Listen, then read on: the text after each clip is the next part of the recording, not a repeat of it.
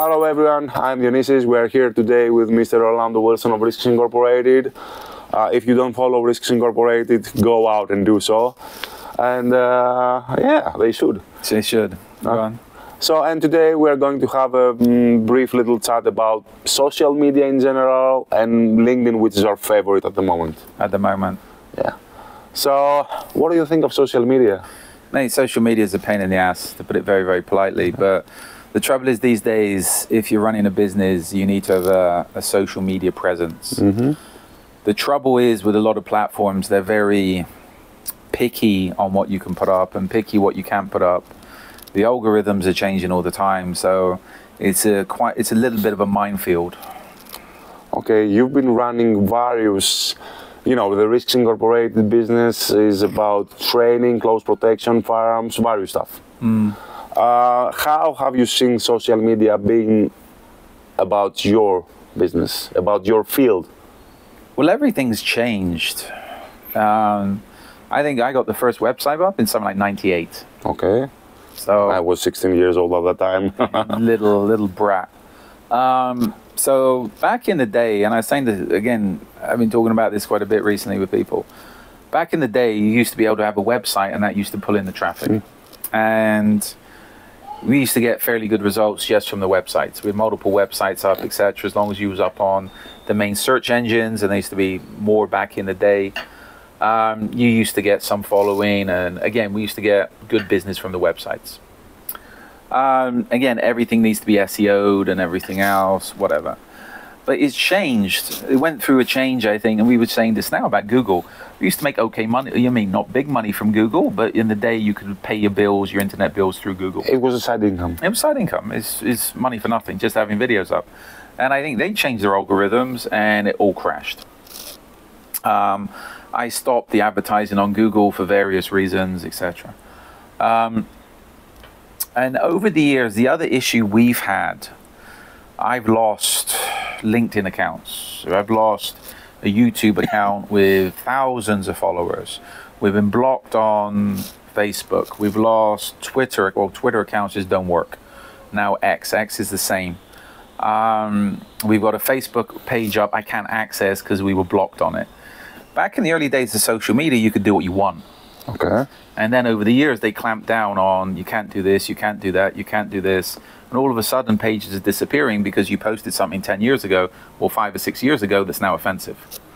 And I think the final thing, I lost the admin page to the Risk Inc. Facebook page that's still up with like 28,000 followers, was the big offense was I reposted an Antifa hunting club meme. Okay. We lost the account.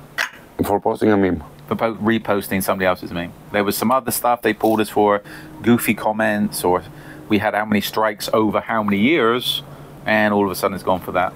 So the trouble is with social media, you have to be very careful these days on what you put up. So it's becoming a thought police? It's very much a thought police. We had something just pulled on one of the YouTube accounts, and again, it's a warning about pen guns. It's not, we're not promoting this, we're not selling it.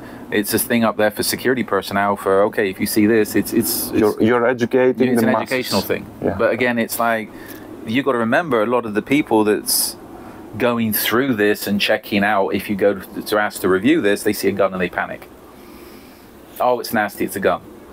But it's back down to, with all this, a lot of the people that's reviewing the content have got absolutely no clue about what they're doing, no clue about what they're actually reviewing. They're just, okay, we don't like this, we don't like that, we don't like this. It's not woke enough. We don't want anything to do. How does it work? Do they get paid per piece? I don't know, mate. I don't know. Because if they need to have a certain target number of videos cut. Mate, we had something up on LinkedIn, and I've had issues with all accounts. And we stopped posting Mexican police videos. Okay. Because some of the videos we got up for training the cops in Mexico come back as organized crime. You're promoting organized crime.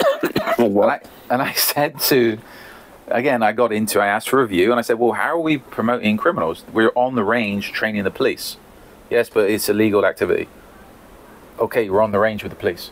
What's illegal about training the police? So how are the police, what are they going to do, arrest themselves? Is the police a criminal organization? Well, apparently they are in Mexico. According to all these people, it's Mexico, it's guns. So, okay, whoever's reviewing it said we can't do that. So we stopped posting anything to do with Mexican cops on LinkedIn. Which still is our favorite social media. It still is the favorite social media, but I had issues with those. We had issues again, knives. I can't put anything up to do with knives. And again, I asked for a review and they send you back a thing, oh, it's illegal activities. I said, well, what's illegal? Well, this, the knives, or something to do with guns. It's like, okay. I said, okay, if this is illegal, can you tell me, can you put me in touch with the police? If you're saying I'm doing anything illegal, I will go to the police now. Report me to the police. I'm happy to answer any questions. Again, guns aren't licensed in the state of Florida, but I might conceal weapons permit, business licenses, whatever. What do you need? Investigation agency licenses, security agency licenses. If what we're doing is illegal, report me. I will go to the police now. I will hand myself. Nothing. Then they're like, we can't say anything about it. And it's funny, I'll pull LinkedIn on this one. They were pulling me for all this stuff. And when I got a book up on vigilantes in Nigeria. Mm-hmm. And when I was promoting that, and again, we got a lot of haters. We got a lot of people complaining about all our posts, right? When I was promoting this up, the promotion, some of the pictures from the book, it's a picture of book from when I was in Nigeria with the vigilantes, that was taken down, spam. I'm like, why is this, again, when the big complaint went in, I said, well, why was this taken down? Why was this shown, you mean only I can see it, and all, why are you restricting this? Didn't get back to me. I said to him, okay, I know why, because certain people on my LinkedIn don't want to see black people running around first thing in the morning when they're drinking their coffee, and then they go quiet. I never had a response from LinkedIn why those posts about that book were not allowed to be viewed. Okay, but why is LinkedIn still your #1 preferred social media? It's business. Okay. Where it's more to do with business.